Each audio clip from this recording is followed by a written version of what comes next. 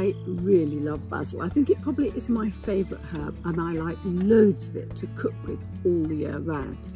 The problem is, in the UK, you can sometimes get away with it growing outside in a hot summer, but more often it just sulks and doesn't do very well at all.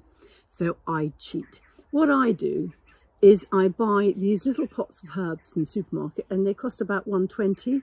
And in this pot, which is maybe a 9 centimetre pot, a tiny, tiny pot, I've got about 50 little plants. Now, if I kept them like this and I just picked them on the windowsill, that would probably die within the week. I can never manage to keep them like that because they're so crammed in. They don't have enough light, they don't often get enough moisture, and they get very mouldy, and they just don't do well at all.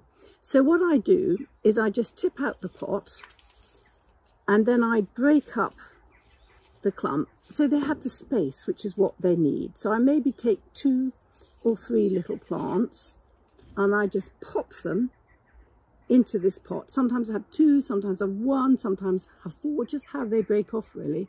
And I'm potting it into a 20 centimetre diameter pot. And I will put probably 3 clumps in this. There's another little clump there. Just pop them in like that. And I obviously wouldn't leave them out in the sunshine. There's one single big plant straight away, because they will have a shock when they transplant. Obviously, some of the roots will be damaged, and so I'll put them in a slightly shady place. I'll mist them over with water possibly, and if they're just too leggy, I might just chop off a few leaves. Sometimes I just support them a bit with a little cane if I think they need it. But so from that pot of about 40, you see, or 40, 50, I can pot maybe 6, 7, 8 pots like this. I might put some in the polytunnel as well. And they will grow on my windowsill pretty well. And I mean, these I potted up maybe 3 weeks ago, and you see how they've gone into lovely lush plants.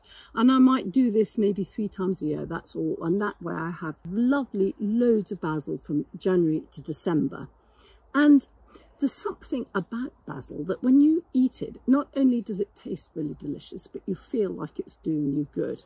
And I checked it out on Google Scholar. Google Scholar is a scientific search engine. And actually, there's quite a lot of experiments with basil. And they say it increases your immune system, which many herbs and plants do. They say it's wonderful for oral and skin health.